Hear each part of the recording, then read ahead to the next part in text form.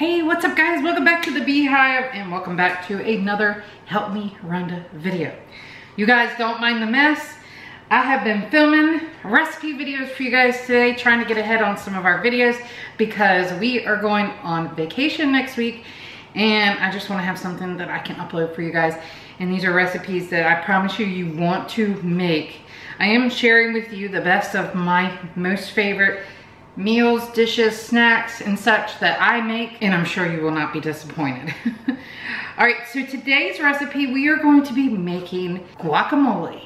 Okay, fun fact, I used to hate avocado, guacamole, everything, all that, until I went vegan a little over a year ago. And now it's like something I make weekly, which is probably not bad because I eat it with chips and those are not the greatest to eat it with. But hey, you know, I love me some guacamole. And this recipe will not disappoint you, I promise. So this is a small batch, all right? So feel free to double this if you have a large group. But what I'm gonna make is, I'm gonna use 3 avocados. You're gonna need diced jalapenos. And I like to use the ones in the jar because they're kind of already softened from marinating in their juices and things like that. But by all means, you can use a jalapeno and chop it up. It'll just be a little crunchier. Garlic powder. Thank you, Haley, for that tip. Lemon and lime. Very important. Some people just put lime. I do both. And cilantro. Again, this is dried cilantro, but feel free to use fresh cilantro, which is always better. And then red onion. All right. Now, some of the tools that I'm using, I have a knife, a tablespoon, and I have here, like, it's a whisk for a drink. My friend Jen gave it to me and she's like, this is the best thing to mash avocados, and I swear she's right.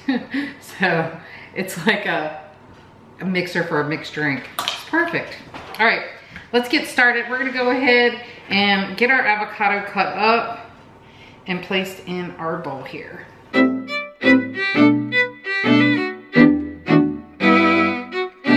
Have to slice these up. I just do just a quick chop. That way when it's in the bowl, it's easier to chop in not such large pieces, but by all means, do what you want. I used to put this in a food processor and do it. And I guess if you were making like a really large batch of guacamole, but for such a small batch like this, it takes no time. And again, I'm sure Brooke's gonna come home. I made another recipe for you guys and she will probably have that and this. Brooke never used to like guacamole either until I started making it all the time. And then Haley, her friend, was like, girl, guacamole is the best.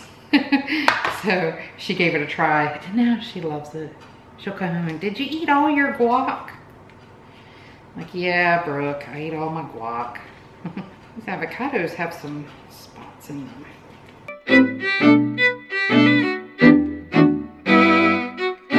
I promise you, it is not going to overflow. Looks like it is, right? Oh, I did forget one ingredient. If you want to, you can also add salt. Sometimes I add it and sometimes I don't. Okay, next I'm gonna be adding a half a tablespoon of lemon and lime each. Again, use fresh lemon and lime. It'll give it the best flavor. This is just what I have on hand. And now I'm just gonna mash this up. Some people like their guacamole a little chunky, so if you don't want to mash all your chunks up, if you've cut it into chunks, leave some chunky in there. That's really good. Some people also enjoy putting tomatoes in there, like a Roma tomato. I don't do it.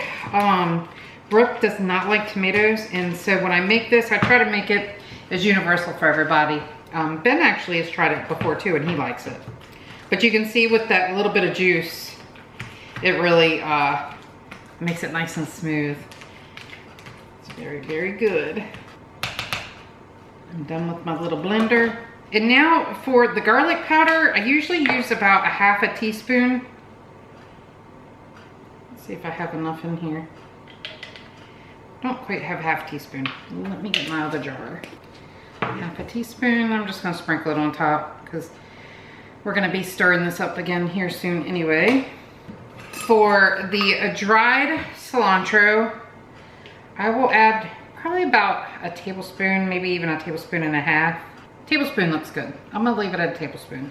And then for the jalapenos, you know, you can actually omit this if you want, if you don't like jalapenos, but oh man, I'm telling you what.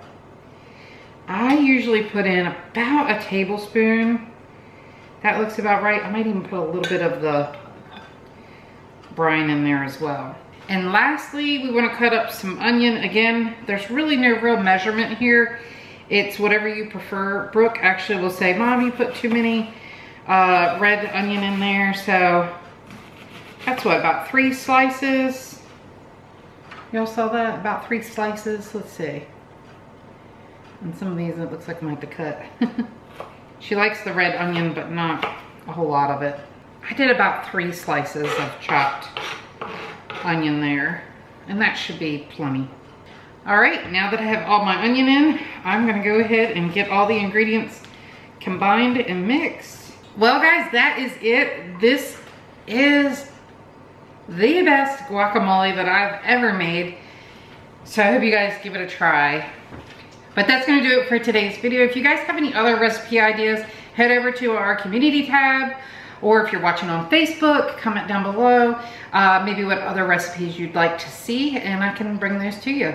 But that's it for today. Thank you so much for watching. Please be sure to subscribe if you're new, and don't forget to buzz that like button. See you guys tomorrow. All right, so here's my taste tester of the guac. What do you think? Very garlicky today. Is it? Better than usual. Really? Okay. A+, guys. There it is. Looks so good.